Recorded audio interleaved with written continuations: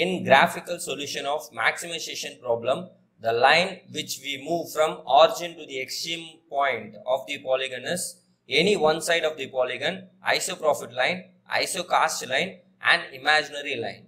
The answer is option B, isoprofit line. In graphical solution of maximization problem, the line which we move from origin to the extreme point of the polygon is option B, isoprofit line. Okay, so basically the graphical method is also called as what? Geometrical method. In this we have two approach, right? So first one is isoprofit or cast function line approach. Second one is extrema point enumeration approach. So in isoprofit or cast function line approach, we will consider the objective function line at the origin, okay? So which is at the origin and passes from the origin to the extreme point of the polygon, okay? So if you see, you can understood what is isoprofit or cast function line approach. So here what we are doing is we are considering the objective function line, okay? So that is Z. So Z is the objective function. Here we are considering the objective function Z equal to 0 and we are moving from origin to the extremum point of the that is the polygon, that is the feasible region, right? So this approach is also called as what? Isoprofit or cast function line approach. The second approach is we will find the coordinates of each extreme point of the feasible region, okay? So in this we will find the extreme point like C, D, E, okay? So this is the extrema point enumeration approach. From that corner points, what we will do? We will find the optimum solution, okay? So this is the procedure which come under extrema point enumeration approach, okay? So as per our question, what they have asked is maximization problem, okay? So in graphical solution of maximization problem, the line which we move from origin to the extremum point, okay? So this procedure is related to what? Isoprofit or cast function line approach, okay? So in this this line is also called as what? Isoprofit or cast function line. But for maximization problem, it is also called as what? Isoprofit line. Because the profit we have to maximize, right? Okay. So the cost we have to minimize. So based on that, we have to decide whether it is profit line or cost line. Okay. So from our question, they have asked maximization problem. So we have to consider this line is also called as what? Isoprofit line. Okay. So the option B is correct. So next question is, in the graphical method of linear programming problems, the solution would lie in the feasible polygon at its one corner, its center, the middle of any side, none of the above. The answer is option A. It's one corner. In the graphical method of linear programming problem, the solution would lie in the feasible polygon at its one corner. So this question which come under what? Extrema point or enumeration approach. Okay, so in this what we will find is we will find the coordinates of each extreme points, that is corner or vertex of the feasible region. From that the vertex points we will find the optimum solution, right? So the answer is what? Option A, it's one corners. Next question is, the linear programming with dash variables can be solved graphically. 2, 3, 4, 5. The answer is option A, 2. The linear programming with dash variables can be solved graphically. That is 2 variables. Because in the graphical techniques, we have what? 2 axes, right? X and Y axis. So the 2 variables we can be solved by using what? Graphical techniques. But there is no limitation on the constraints, right? And also I have listed some important points related to the graphical technique. That is a linear programming problem with only 2 variables can be solved graphically. Feasible region or solution space has convex property. Okay, so the boundaries of the region are lines or planes.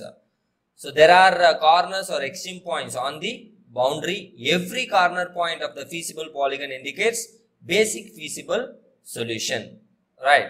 So from the corner points, every corner points feasible polygon only indicates what? Basic feasible solution. By using that corner points, we can able to calculate what? Optimum solution. Okay, so this is also very important point related to graphical technique. Next question is, in the graphical method of linear programming problem, every corner of the feasible polygon indicates option A, basic feasible solution, option B, optimum solution, option C, both A and B above, option D, none of this. Okay, so the answer is option A, basic feasible solution. In the graphical method of linear programming problem, every corner point of the feasible polygon indicates a basic feasible solution, right?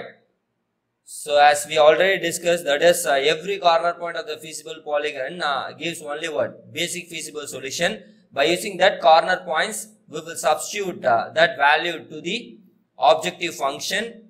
Then we will find the exact optimum solution. Okay. So the corner points only gives the basic feasible solution.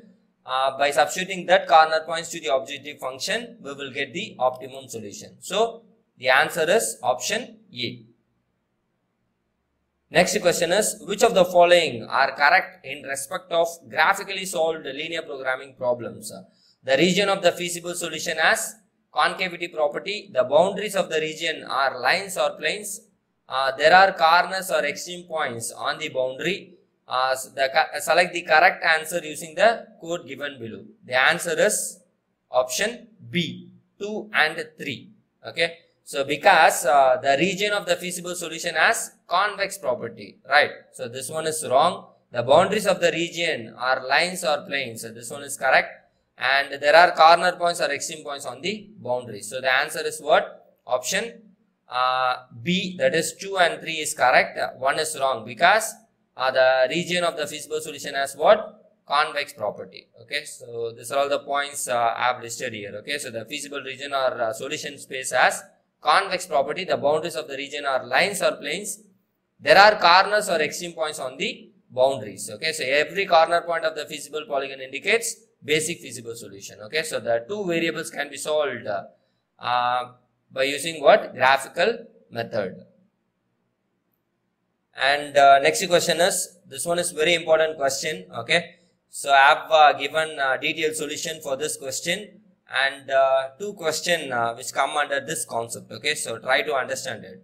Right, so here they have given the objective function, that is z max equal to minus x1 plus 2x2, and they have given two constraints, that is x1 minus x2 is less than equal to minus 1, minus 0.5 x1 plus x2 is less than equal to 2, and x1 comma x2 is greater than equal to 0. Yes, option A, unique multiple optimal solution, unbounded solution, infeasible solution. Okay, so the answer is multiple optimal solution. Okay, so I have given the detailed explanation. So before that, they have given how many variables? They have given two variables, right? X1 and x2. Okay, so the two variables can be solved easily by using what?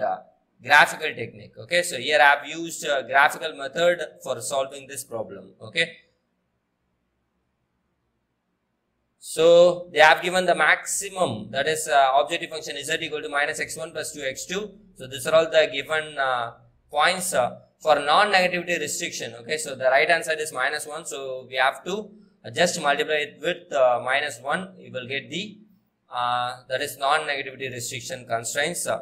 And first step is, what you have to do is, you have to use this equation, that is minus x1 plus x2 equal to 1, and substitute x1 equal to 0, you will get x2 equal to 1, and x2 equal to 0, x1 equal to minus 1. Okay, so from this, x1 is minus 1, x2 is what? 1.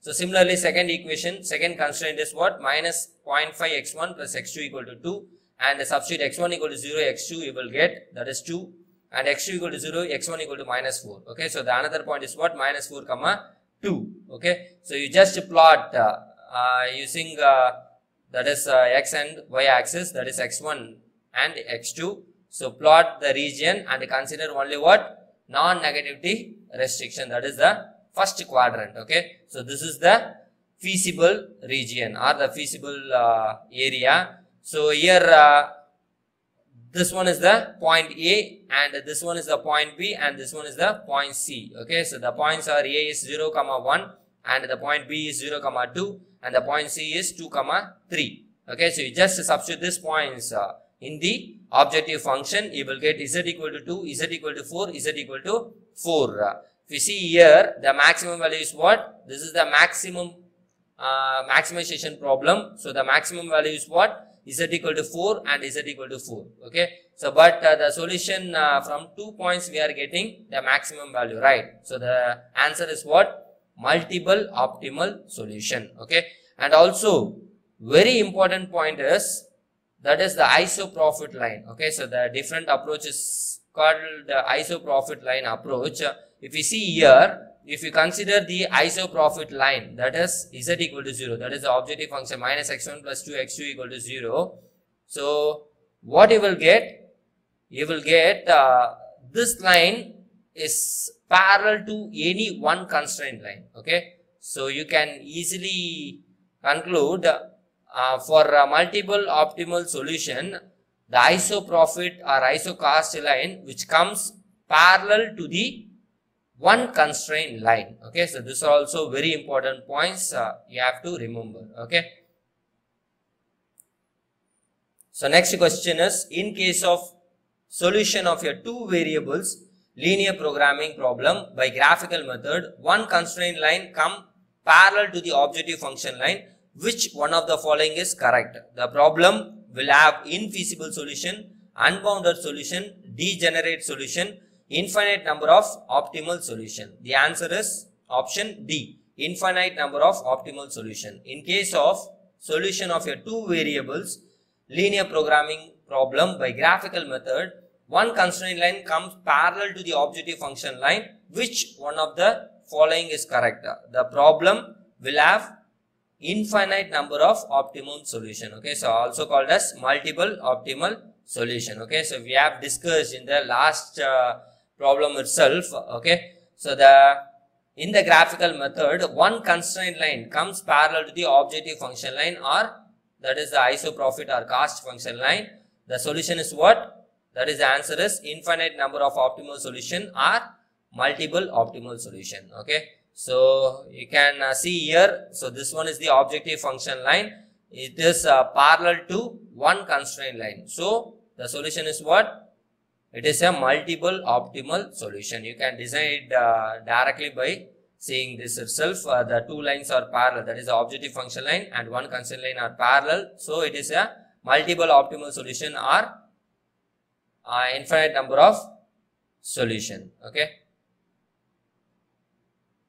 Next question is, if M is the number of constraints in a linear programming with two variables x and y and non-negativity constraints x greater than 0, y greater than equal to 0, the feasible region in the graphical solution will be surrounded by how many lines? So that is M, M plus 1, M plus 2, M plus 4. The answer is option C, M plus 2. If M is the number of constraints in a linear programming with the two variables x and y and non-negativity constraints x greater than equal to 0, y greater than equal to 0, the feasible region in the graphical solution will be surrounded by how many lines? Okay, so that is M plus 2.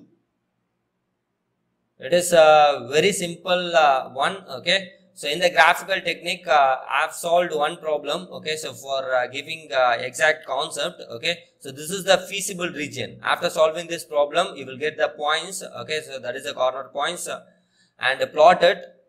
Here you have two constraints, so you will get the two lines, right? The feasible region, if you see here, the feasible region is surrounded by how many lines? Okay, so that is they have given two constraints. Okay, so that is M equal to 2 plus here you have another one line, that is y axis as well as x axis. Okay, so the feasible region is surrounded by how many lines? That is M, that is the constraint line. This one is 1, 2, 3 and 4. Okay, so M plus 2, that is x and y axis. So the answer is what? M plus 2. So that is the number of constraint plus 2. So that is the lines which is surrounded by the feasible region. Next question is, while solving a linear programming model, if a redundant constraint is added, then what will be its effect on existing solution? Okay, so there will be no effect. The solution space will get further constrained. The solution space become concave. The problem no longer remain solvable. Okay, so the answer is option A. There will be no effect. While solving a linear programming model, if a redundant constraint is added, then what will be its effect on existing solution? Okay, so there will be no effect. Okay, so I have given some basic ideas for understanding this. Okay, so what is the redundant constraint? We will discuss. Okay, so for this also I have solved one problem. Okay, so this is the maximization function, and 3 constraints are given here. So just plot all the problem and solve it. You will get like this plot. Okay, so from this you see here, this one is the 12x1 plus 3x2 less than equal to 3000. Okay, so this one have the feasible region here, as well as this constraints. So that is 2x1 and 3x2 less than equal to 900. So is plotted here, as well as the line 4x1 plus 10x2 less than equal to 2000 is plotted here. Okay, so from this only this line and this line gives the feasible solution. Okay, so and this line there is no impact. If you consider this line, you won't it won't impact any solution changes in the solution. Also, if you remove this line, there is no effect, right? So in the solution that is a feasible solution is not affected by the redundant constraint. Okay, so by considering the redundant constraint, the solution space have no effect. Okay, so from this you can clearly understood the 2x1 plus 3x2 less than equal to 900. This constraint have no effect on the solution space, right? Next question is solution to Z max equal to 4x1 plus 6x2. Okay, so this is a very simple question for understanding purpose I have solved. Okay, so they have given 2 constraints. Okay, so that is x1 plus x2 less than equal to 4, 3x1 plus x2 less than equal to 12. The solution is what? Unique, unbounded, degenerate, infinite. The answer is option A, unique. So here they have given how many constraints? 2 constraints, and variable is x1 and x2 only. Okay, so you can solve this problem by using what? Graphical method. So I have solved by using graphical method. So if you see here, okay, so they have given the objective function is this one and 2 constraints. First you take the first constraint, that is x1 plus x2 equal to 4. Okay, so just substitute x1 equal to 0, you will get x2 equal to 4, and x2 equal to 0, you will get x1 equal to 4. Okay, so that is the first point, so 4 comma 4, and next constraint is 3x1 plus x2 equal to 12. Substitute x1 equal to 0 and x2 equal to 12, and x2 equal to 0, x1 equal to 4, you will get 4 comma 12 is the another point. Just plot 4 comma 4. Okay, so first constraint is 4 comma, that is x4 and x2 is 4, and another constraint is x1 is 4, x2 is 12. Okay, so you will get the feasible region is what? So this is the feasible region. Okay, so from this you have the point, that is 0 comma 0, 0 comma 4 and 4 comma 0. From this you just find the Z max value. You will get first point Z equal to 0, second one is Z equal to 24, then third Z equal to 16. Okay, so the maximum value is what? Z equal to 24, because they have asked what? Maximization function, right? So you have to consider the maximum value. So only one value you have got, so that is a unique solution. So next question is, an objective function is p of x comma y equal to 3x plus 9y, and the constraints are x plus y less than equal to 8 and x plus 2y is less than equal to 4. X is greater than equal to 0, y is greater than equal to 0. The maximum value of the objective function is 18, 24, 30 and 12. The answer is option A, 18. Okay, so here also if you see how many variables they have given, x and y. Okay, so you can solve this problem by using what? Graphical method. So similar procedure. So take the first constraint x plus y equal to 8. So just substitute x equal to 0, you will get y equal to 8, y equal to 0, x equal to 8. So this is the first point, 8, 8. And similarly second constraint, if you solve, you will get 4, 2. Just plot it. Okay. So you will get this is the feasible region. Okay. So from that the points are 0, 0. A is 4, 0 and B is 0, 2. Okay. So just substitute the point in the objective function. You will get P equal to 12 and P equal to 18. Okay. So this one is what they have asked is maximum value. Okay. So the maximum value is how much? So that is P max equal to 18. So the answer option A is 18 is correct.